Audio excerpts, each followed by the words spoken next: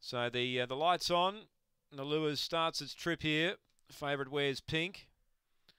Ready. Racing. Miss Bellawood began brilliantly out wide. She'll clear them. Angry Trip's about a length and a quarter away second. As they work towards the bend, Miss Bellawood the outside lead. Second placing coming around them now, Mr. Curie. Third, the inside Angry Trip as they come down to the judge. So the big guns are all 1, 2, 3, a lap out. 3 lengths away, Rock on Jimmy and also Victor Norman. Leader, Miss Bellawood. Mr. Curie, the kennel mate. She's only a length and a quarter away. She's right there. 2 lengths away to Angry Trip, then Rock on Jimmy, and 5 lengths to Victor Norman. Still Miss Bellawood does it well. Off the back, led by 2. Trying hard, Mr. Curie. They're well clear of Angry Trip. Miss Bellawood still in front. Mr. Curie's really trying, but she's going to run out of ground. And Miss Bellawood defeats Mr. Curie. And third placing Angry Trip, Rock on Jimmy and Victor Norman. They're in a back towards the rear of the field.